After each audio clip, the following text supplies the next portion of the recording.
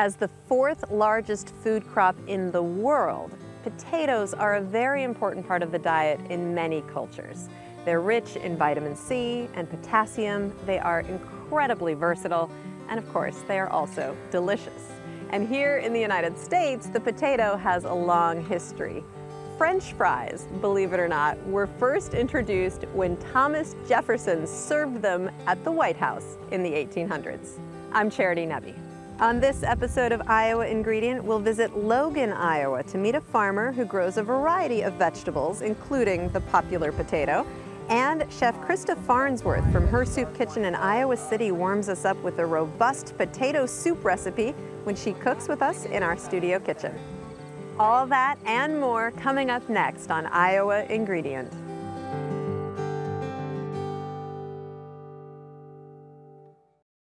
Funding for Iowa Ingredient has been provided by Friends, the Iowa Public Television Foundation. A grant from the W.T. and Edna M. Dahl Trust. Chef Lisa Laval of Trellis Cafe and Chef Michael Laval of the Des Moines Embassy Club. For more than 100 years, the Des Moines Embassy Club has provided a place to dine, celebrate, and do business. Located in downtown Des Moines and in West Des Moines, details are at embassyclub.com. New Pioneer Food Co-op, offering local and organic groceries in Iowa City, Coralville, and Cedar Rapids. Everyone's welcome to shop the co-op, where local and organic isn't just a corner of the store, it's the cornerstone of everything they do. Iowa Community Foundations, an initiative of the Iowa Council of Foundations, connecting donors to the causes and communities they care about. For good, for Iowa, forever. Details at iowacommunityfoundations.org. Mid-American Energy, diversifying the ways we generate electricity by investing in wind generation capacity in Iowa. Information is available at midamericanenergy.com. Mid-American Energy, obsessively, relentlessly at your service.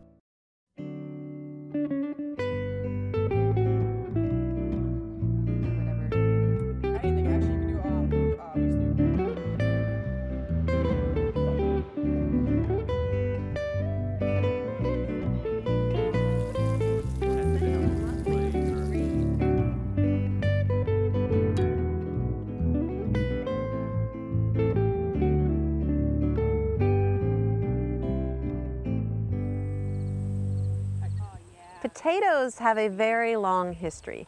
The Incas of Peru were the first people to cultivate this starchy vegetable, and that was thousands of years ago. Today, China is the world's leading producer of potatoes, but here in the United States, of course, there is a very good reason why the potato is the state vegetable of Idaho. Potatoes have even been grown in space. In fact, the potato became the first vegetable to be grown in orbit back in the 90s when NASA thought it might be a viable way to feed astronauts on long space missions, or even a way to feed future space colonies. The potato is pretty powerful stuff.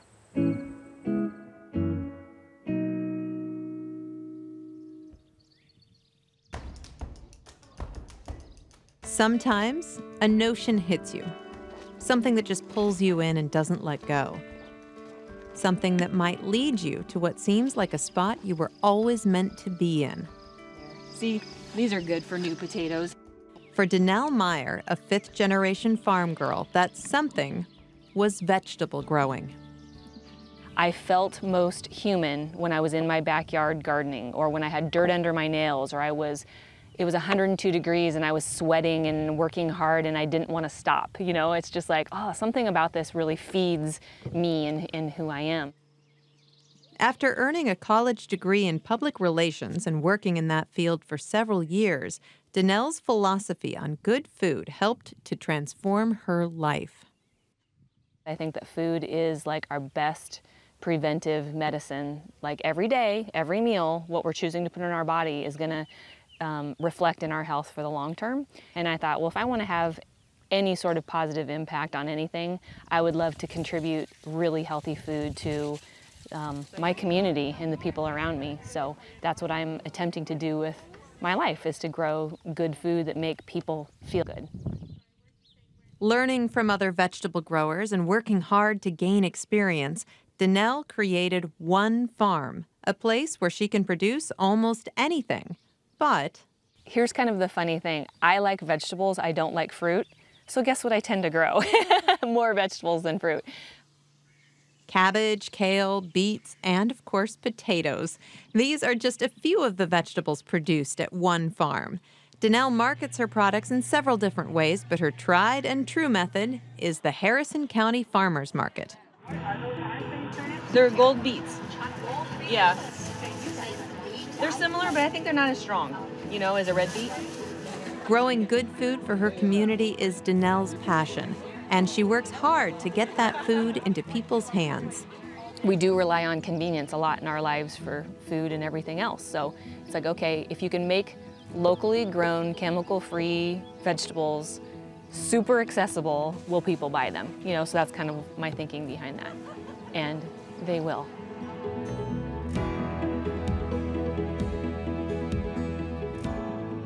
The potato is a crop that is tolerant of this farmer's busy schedule. Potatoes can be planted and harvested throughout the growing season. They're patient in the ground and can hang tight for harvest. And they provide a creative and tasty outlet with many different varieties.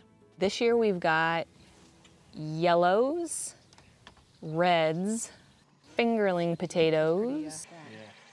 This year we're growing Purple Majesty, so it's a purple-blue potato that has a purple skin and purple flesh. And I think they stay pretty tried and true blue once you cook them, and you can boil them and have like blue mashed potatoes. We are doing a Kennebec for the first time. I think it's a tried and true white potato, good for boiling and that kind of thing. See if we can get a pound of purples here.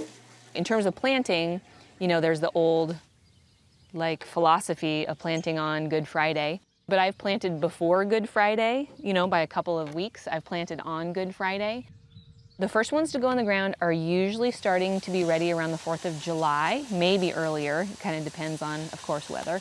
And we'll dig those as new and just wash them down and bag them and take them to market, and people can keep them in the fridge and eat them right away. And those are the ones that are like so flavorful because they're so fresh. All of the potatoes are dug up, put into crates, and cured before being stored in boxes for the winter.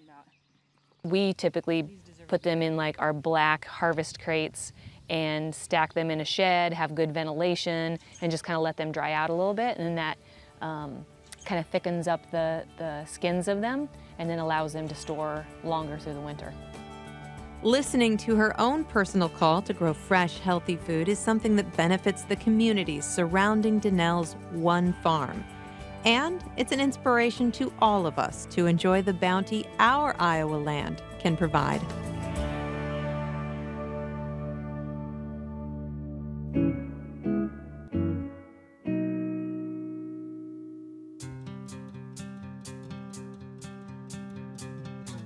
Just south of downtown Iowa City, in an unassuming building, you'll find Her Soup Kitchen, a family-owned and family-run restaurant.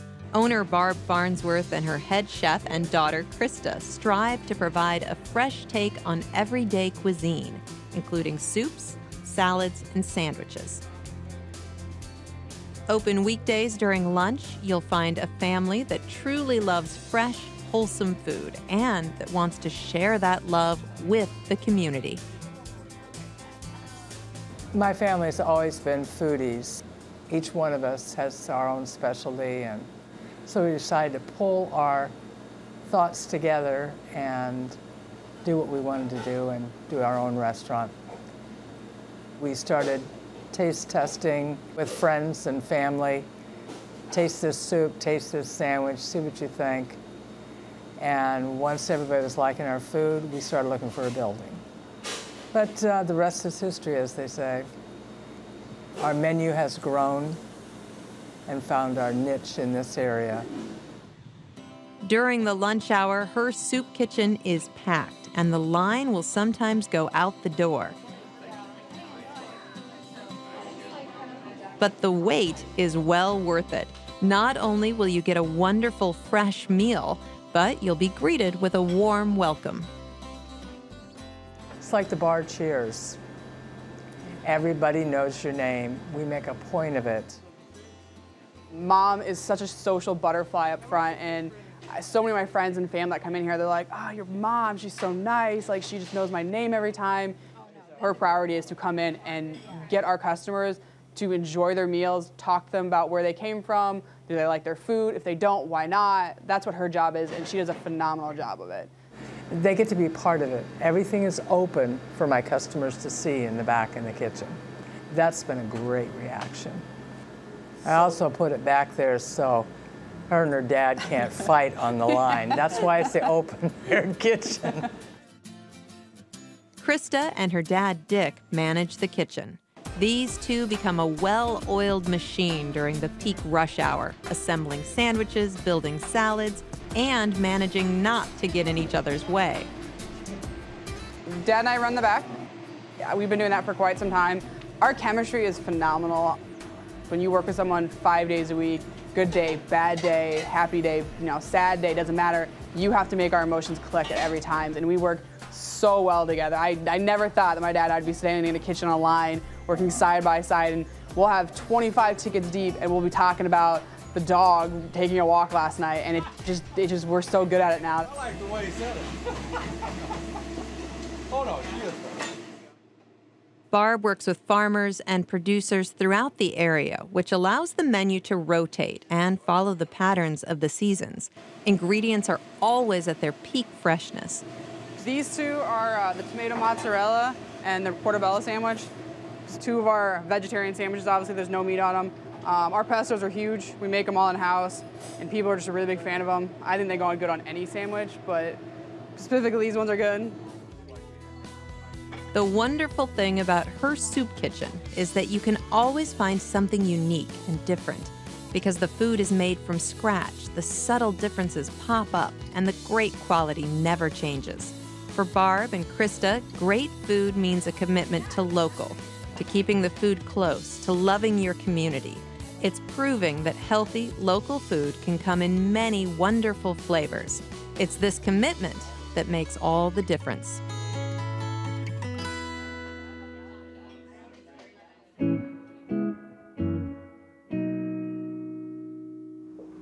And now we are here in the kitchen with Chef Krista, and what are we going to make? We're making poblano corn chowder today. All right, with potatoes. With potatoes, yes, obviously with potatoes, yep. We're gonna start with the olive oil and the butter we're gonna put in that pan.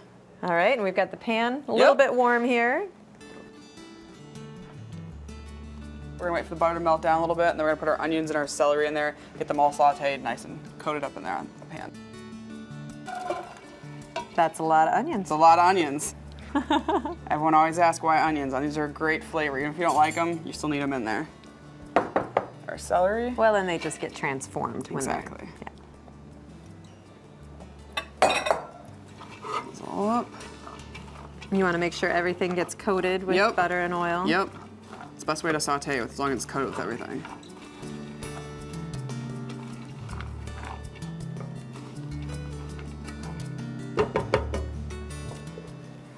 Garlic, we're gonna put that in next. All right.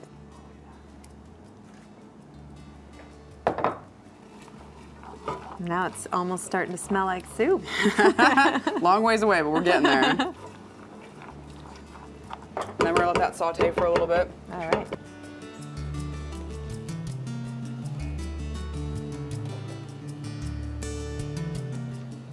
All right, so next, now that we get those down, we're gonna do the veggie broth in there.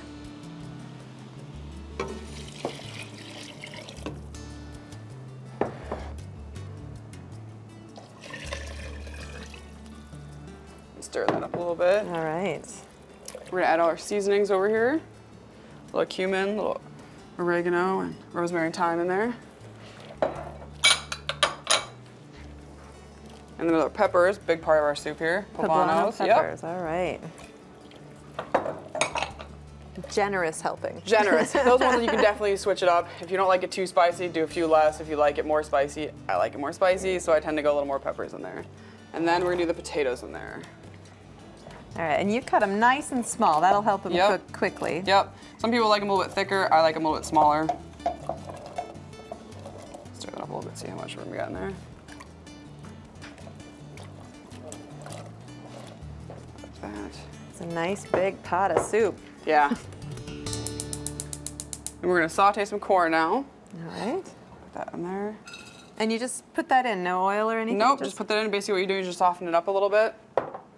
Yep, just gonna go this a little bit, softening up a little bit, get a little bit of color to it as well, is what we're looking for. And that's gonna go right in the pot once that gets all simmered up. Does it change the flavor or just the texture and color? I think it does. I mean, it's one of those things that once you get it warmed up and you kind of release some of those flavors so that once it's the pan, it goes to the pot and the flavors are already ready to go. All that good flavors are ready to go for it. So that's what I like. And you want a little bit more of a roasted. You don't want it to be like burned by any means, but just like a little bit of a coating of like a golden color. Get that roasted flavor in there with the potatoes, the peppers. All taste so phenomenal together. So awesome. All right, so now that our corn is starting to get that nice golden color to it. Yeah, it smells wonderful too. Does it just bring out the sugars? It absolutely does, like that smell and everything, that aroma. That's gonna go in the pot, so we're just gonna get that over here.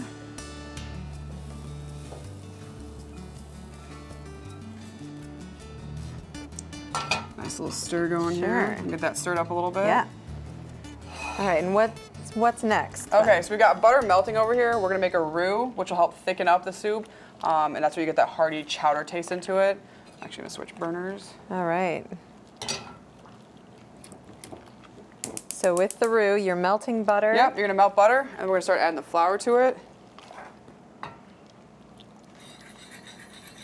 And I know that you can continue working on a roux. You're looking for a certain color. What kind of color are you looking for with this sauce? I call it a wine color. It's like a rose wine color. It's almost, you're almost at a stage of where it starts to be purplish. So it's like that wine, that dark wine color. Roux, if you cook it right, they can burn, but it takes a long time to get them burned. The butter and the flour are gonna work really well together. Once they start cooking for a while, you don't want it on a high heat. You want it more of like a lower heat, so it doesn't burn that really quickly. That being said, you always want to have it somewhat hot enough so it's not just a clump if it's too low. All right, so how long does it usually take you to get to that stage with a roux? Give or take, if you're in a hurry, you can do it quicker, but I always say probably about 20 minutes to a half hour is probably your best time frame. It gives enough time to get that color without scorching it, going too fast. You can tend to burn it usually, so you want to do like a slow simmer with it for about 20 minutes to a half hour, give or take kind of thing. All right, and what is the flavor that we get from that makes it worth the time? To me, between this and then the cream, which we're going to add at the end, it's that creamy flavor. You've got that thick chowder with that cream taste to it with the butter and the cream together. Phenomenal tasting together. Usually I start the roux about the same time your pot is starting to boil. It gives that time frame because usually the potatoes, probably about a half hour, 40 minutes to boil up. Once those get softened up, if it gets done before your roux is, just turn it off, put it on low. Always good. You don't want to get too mushy of potatoes. The roux, like I said, once it takes that time frame, you don't want to have it done before the potatoes are done. Because when the roux is done, you don't want it to sit there. You want that right into the pot. So it's one of those things that you'd wait until the potatoes are pretty much cooked all the way. And if you have to turn it off, you can turn it off.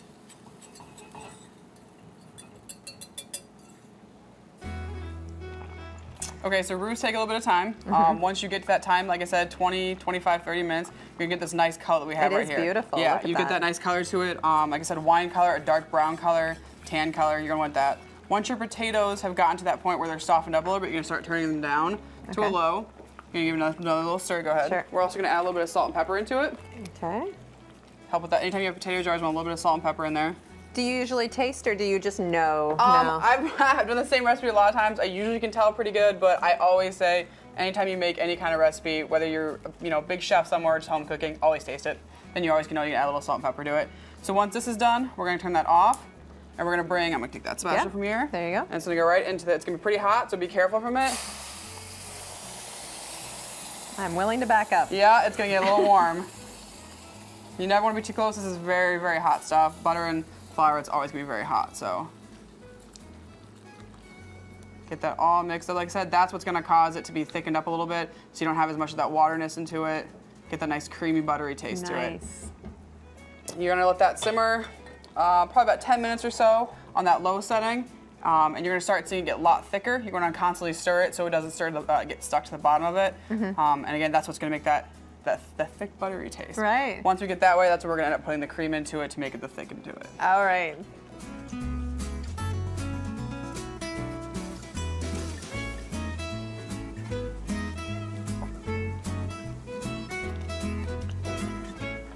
So once you've got to that nice consistency, it's been cooking for about 10, 15 minutes or so, you're gonna grab your cream.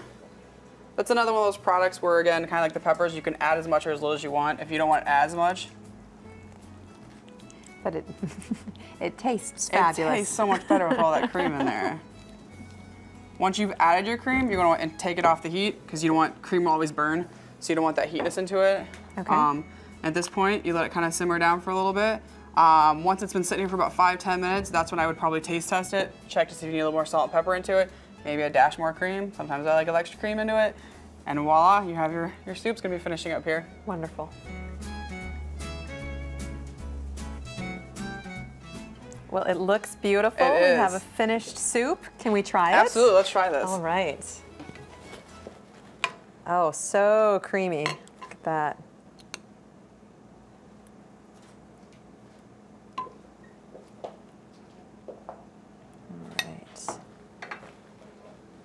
right. I've got some spoons.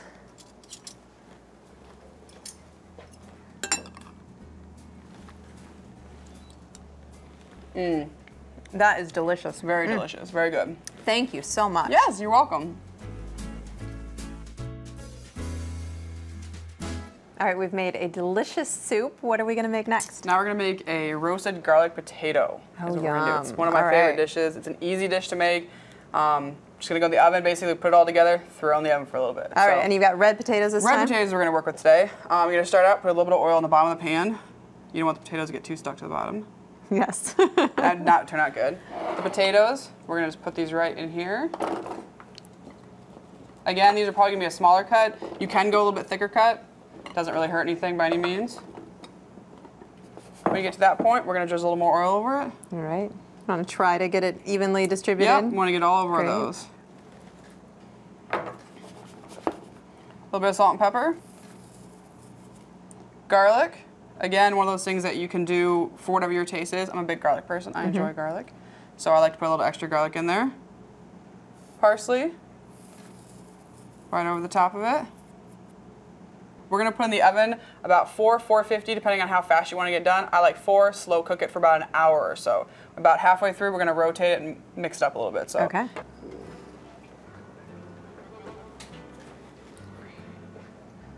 There. I always like to throw a little bit of extra parsley on top of it. And then we're just gonna serve that up. Do you use sauces? And This one I don't them do up? sauces, it's more of a dry thing. The garlic and the oil into it give it that moisture to it, so you don't even need any of this, any kind of sauce to oh, it. wonderful. So, yeah. Well, let's try. Chef Krista, thank you so much. Thank you.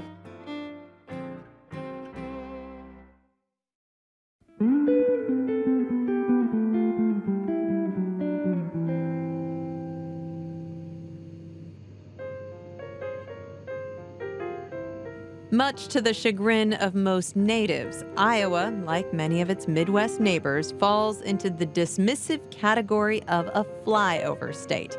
It's that supposedly vast, empty space that lies between LA and New York. But as you and I both know, a bird's eye view does not do Iowa justice. To get to know the real state and its residents, you have to spend some time here. Now, down on the ground, there are plenty of ways to visit the state, but once a year, the best possible way comes when thousands of people get the chance to pedal their way from community to community.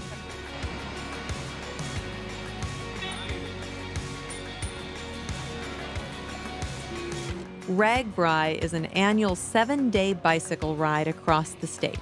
Currently, it is the oldest, largest, and longest bicycle touring event in the world, with nearly 10,000 participants riding each day.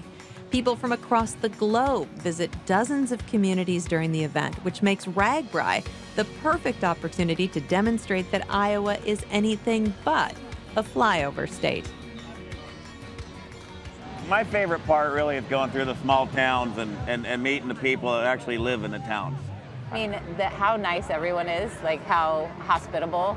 Everybody's very friendly and just makes everything easy and relaxing. The quaint small town feel, the scenic agrarian landscape, and the welcoming people all show the very best of Iowa. But with this being Iowa Ingredient, a show dedicated to celebrating the incredible foods to come out of our state, it is well past time for us to talk about the food of RAGBRAI.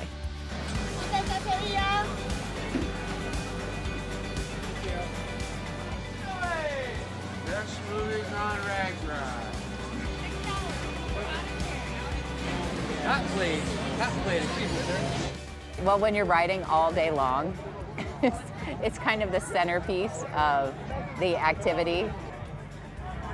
Well, you got to keep your energy level up. You can't ride 60 miles a day on nothing.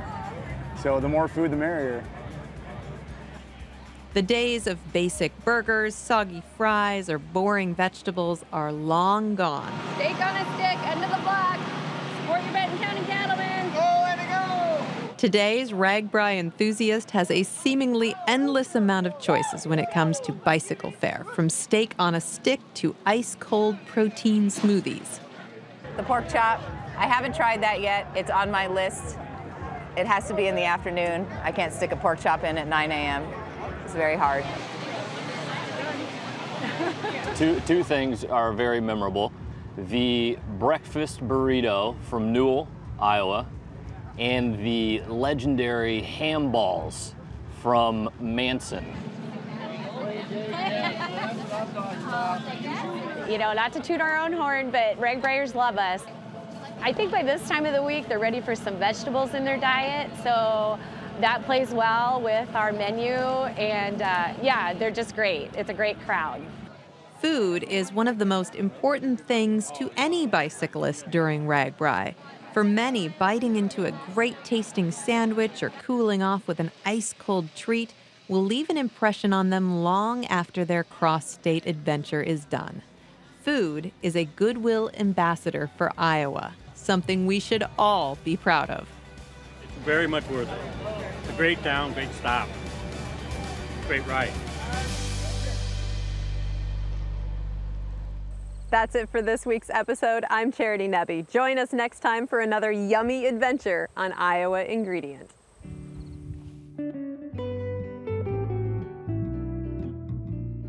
All of us at Iowa Ingredient are fans of all things celebrating Iowa food. And in 2015 and early 2016, we visited the terrific restaurants, farms, and other food events featured on this program.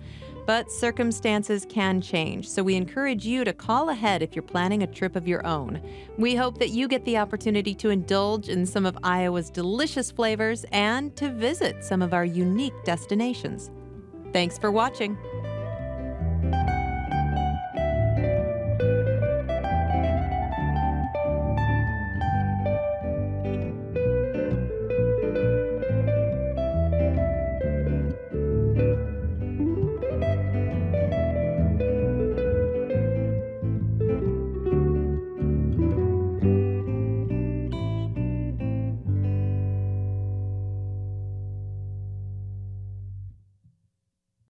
Funding for Iowa Ingredient has been provided by Friends, the Iowa Public Television Foundation. A grant from the W.T. and Edna M. Dahl Trust. Chef Lisa Laval of Trellis Cafe and Chef Michael Laval of the Des Moines Embassy Club. For more than 100 years, the Des Moines Embassy Club has provided a place to dine, celebrate, and do business. Located in downtown Des Moines and in West Des Moines, details are at embassyclub.com. New Pioneer Food Co-op, offering local and organic groceries in Iowa City, Coralville, and Cedar Rapids. Everyone's welcome to shop the co-op, where local and organic isn't just a corner of the store, it's the cornerstone of everything they do. Iowa Community Foundations, an initiative of the Iowa Council of Foundations, connecting donors to the causes and communities they care about. For good, for Iowa, forever. Details at iowacommunityfoundations.org. Mid-American Energy, diversifying the ways we generate electricity by investing in wind generation capacity in Iowa. Information is available at midamericanenergy.com. Mid-American Energy, obsessively, relentlessly at your service.